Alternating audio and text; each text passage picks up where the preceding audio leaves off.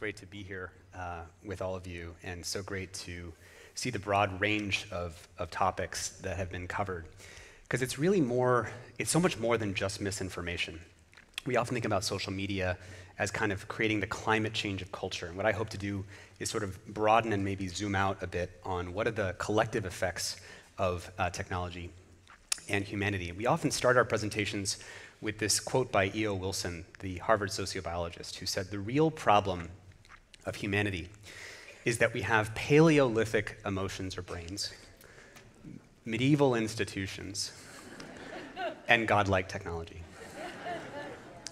And it's so clear. We repeat it in every presentation because I just feel like it so quickly summarizes the feeling that we have, that our brains are not matched with the way that our technology is influencing our minds, which is what you've been hearing about all day today. And so oftentimes, we talk about the alignment problem in AI, right? How do we align AI with humanity? Well, how do we align our brains with our institutions having a steering wheel over something that's godlike, that's moving 1,000,000 times faster, especially as we have large language models, AIs, that are going to be moving way faster? Who here is sort of feeling the explosive rate of AI moving in the world, right? That's going to supercharge so many of the things you've been hearing about and what I'll kind of talk about today. Now, many of you here have probably seen The Social Dilemma. How many people here have actually seen The Social Dilemma? Okay, good. Maybe a good third of you. The Social Dilemma was a Netflix documentary I was a part of that was actually seen by more than 125 million people in 190 countries and 30 languages about the effects that social media had on humanity. It was rewiring the flows of attention and information in our society. And what we actually talk about is that people might have missed that was actually first contact between humanity and AI. People say, how is AI going to affect humanity? Well, we actually already had an AI that rewired and was misaligned with humanity. Because when you swipe your finger on TikTok, or swipe your finger on Twitter, or swipe your finger on YouTube, you activated a supercomputer pointed at your brain to calculate, based on what 3 billion other human social primates have watched, seen, or looked at, what is the perfect next thing to show you when you swipe, right? That was first contact. How did it go?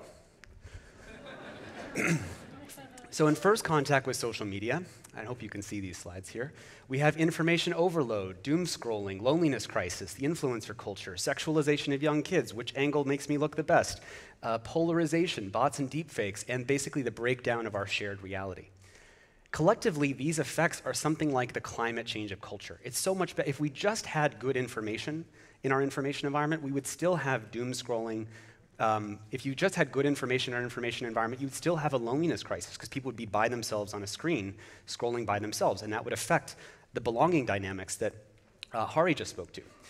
And so this is really important because as we're about to go into second contact with AI, with large language models, we haven't really fixed this first misalignment. We lost. How did we lose to this AI? How did we lose in this first contact? Well, what were the stories we were telling ourselves? It seems really aligned, right?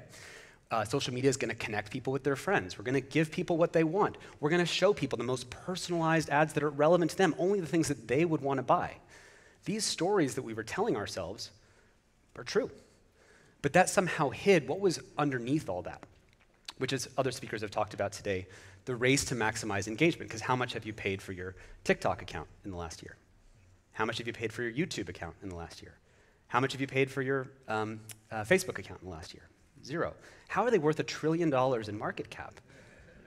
People say it's your data, but they're actually selling also your attention.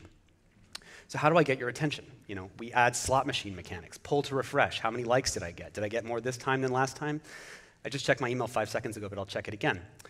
It's not enough just to get your attention. If I'm a social media company, my goal is actually to get you addicted to getting attention from other people, because a person who's validation seeking and wants attention from other people is more profitable than someone who does not care about attention from other people.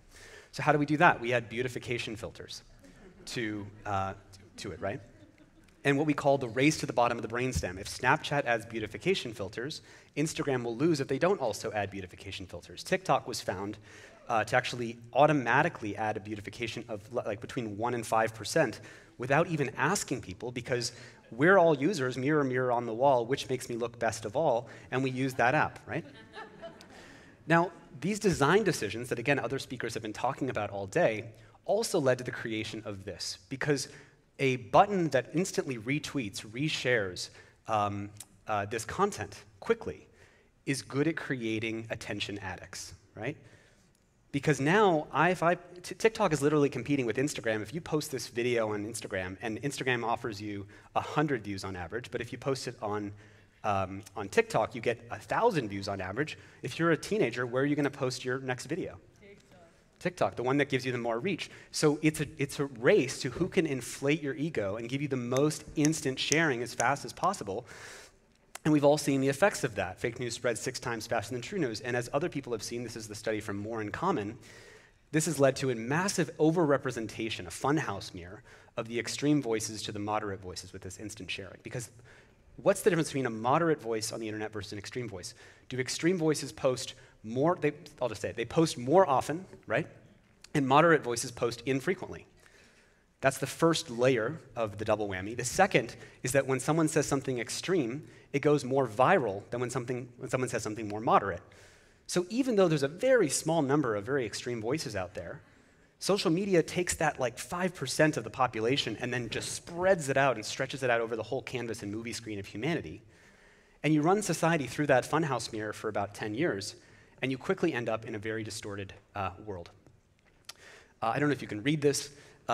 This is a thing that says, social media summarized elegantly in 2 tweets. The top tweet says, and I'll just zoom in really quickly, the much vaunted Pandora Papers revealed that the patriotic Zelensky was storing payments from his top funder, Israel Igor Kolomoisky, in offshore accounts, and this person was also a funder of the neo-Nazi battalion.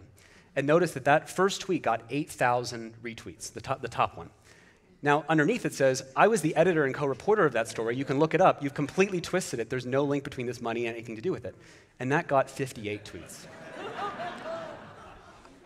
We could all just go home because that kind of summarizes what the entire information environment looks like. And if that's the asymmetry of power that we have granted to every actor in the information ecosystem, right, we have been living in this funhouse mirror. And so we got to a world that looks like this, the climate change of culture. And we have another talk out there that I highly recommend folks, I have a short amount of time today, but you should check out this talk we recently gave called The AI Dilemma that talks about this second contact, which unfortunately I won't have time to talk about today. So what's the solution to this problem? Well, is it content moderation? Is it fact-checking? Is information true versus false? Well, what about all the sort of salaciousness that has partial truths that are spun? What about if we vilify the CEOs, right? One of the things that I think we really need to get good at is recognizing that the complexity of our problems actually has exceeded the institutions. The complexity of our world is going up, right? Pandemics, what's the right way to respond to pandemic? What's going on with COVID? Nuclear escalation, how do we deal with energy crises, debt crises, GDP to debt to GDP ratio, misinformation, the complexity of all these issues, also combinatorically, right?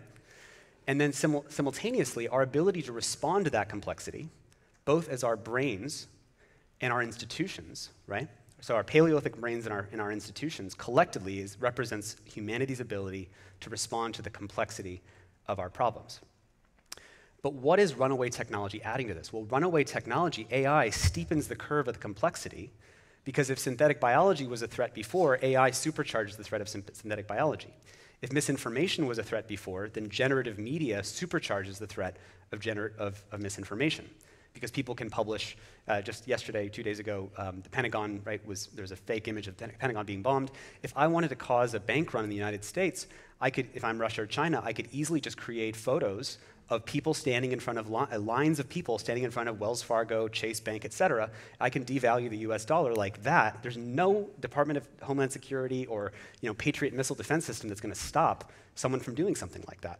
And there's a million more examples like that, by the way. And so the reason I'm going here is that I think we are often thinking too narrowly about how to solve these problems. We're thinking about content moderation and fact-checking, when really it's about how do we have wisdom? How do we have the bottom line, our brains and our institutions and our social trust and our social fabric actually match the speed and complexity of the evolutionary curve of technology and our issues? Think of it this way. If your immune system has a slower evolutionary pace than a virus has a fast evolutionary pace, which is going to win, your immune system or the virus? The virus. Our immune system are our institutions, our governance, our regulation. And that's why we have to upgrade those institutions. What this means is that the sense-making and choice-making of humanity in terms of both individually and in terms of our regulation, in terms of how our institutions act, has to match the complexity of the world. And I wanted to reframe what we're here to do, which is to also say, in addition to dealing with the information ecosystem, we need an information ecosystem that is, I think, collapsing these lines together, with the quality of our sense-making and choice-making matches the complexity of choices that we face. And one way maybe of saying that, to go back to E.O. Wilson, is that we need to embrace our Paleolithic brains, upgrade our medieval institutions, and bind the race dynamics of the godlike technology. And just to give some subtle examples of this, what do we mean by embrace our Paleolithic brains? You've been hearing from people today talking about confirmation bias, Gizem's talk about the social rewards that we get, belonging. That is embracing what it means to be human. You know, our name, the Center for Humane Technology, is named as such because my co-founder, Asa Raskin, his father, was the inventor of the Macintosh project at Apple. He wrote a book called The Humane Interface. And the word humane means having an honest, reflected view in the mirror of how does our brains really work. That's how he came up with and was conceiving of the Macintosh, because the Macintosh, different than the personal computer with a blinking green cursor and a command line interface, was a very non-ergonomic way to match our brains. But the Macintosh with the mouse and the menu bar and drag and drop and icons was a much more humane interface because it embraced how we really work on the inside. But now what we need to do is apply those kinds of insights to our brains have confirmation bias. We need to feel belonging rather than loneliness. So how would technology embrace these aspects of what it means to be human and design in a richer way? If we were to get rid of the engagement-based business models that sell our advertising, when you open up Facebook, Facebook could be ranked instead of which content should I show you, it could be ranked in terms of what are things that I can do with different communities around me in my physical environment. They could be supercharging the reinstantiation and the reflowering of the social fabric. Instead of showcasing virtual Facebook groups, they could be showcasing actual physical communities that people could spend time with each other. Because as many people have found out, when you spend physical time with people face to face, it automatically has healing properties, right? In terms of building trust, building connection. Upgrading our medieval institutions, one of the limits of our institutions right now is they deal with acute harms, discrete harms, right? This product hurt this person. But it doesn't deal with diffuse, chronic, and long-term cumulative harms. Think climate change. Think forever chemicals in our atmosphere. Think climate change of culture, slow-rolling increases in mental health issues, addiction, loneliness, et cetera, in society. We need institutions that deal with those long-term cumulative diffuse issues rather than just the acute issues. Liability, for example, is something that we need for AI companies that's coming down the pipe, but liability only deals with an acute issue, like someone died while using a car or using a product. And in terms of binding our godlike technology, we need to actually recognize when there's a race. If I don't do it, I lose to the guy that will, right? If I don't use social media for my nonprofit to try to boost up my influence, I'll just lose to the other nonprofits that boost up their influence with social media. So it becomes a race to create this virtual amount of influence online. If I don't deploy OpenAI to as many people as possible and deploy AI into Snapchat, because now every kid on Snapchat has a My AI bot at the top, a friend who will always answer your questions, and will always be there when their other friends go to bed at 10 p.m., Snapchat is going to win if they do that versus the other companies that don't. So as we are deploying this godlike technology, we need to actually recognize, not be upset at bad guys, bad CEOs, but get upset at bad games, bad races. And that would be another form of upgrading our institutions. And just to sort of close, a quote that we reference all the time is that you cannot have the power of gods without the wisdom, love, and prudence of gods. If you have more power than you have wisdom or responsibility, that by definition means you are going to be creating effects in society that you can't see because you have more power than you have awareness of what those effects are. Think of it as, people are now aware of things like a biosafety level 4 laboratory from the Wuhan Institute of Virology. If you have biosafety level 4 capabilities where you're developing pathogens, you need biosafety level 4 safety practices. As we're developing AI, we are now inventing biosafety level 10 level capabilities. But we haven't even invented what biosafety level 10 practices would need to be. And one of the hardest things I think humanity is going to have to do in looking in the mirror is thinking about how do we bind and limit the power that we're handing out to the appropriate level of wisdom and responsibility. The biggest mistake we made with social media is handing out godlike powers of instant resharing to everyone, which can be very helpful in certain cases. But it's helpful specifically because it's bound to wisdom when it's going well. And when it's not going well, it's because that power is not bound to wisdom. So those are some thoughts I wanted to leave you with today. Thank you very much.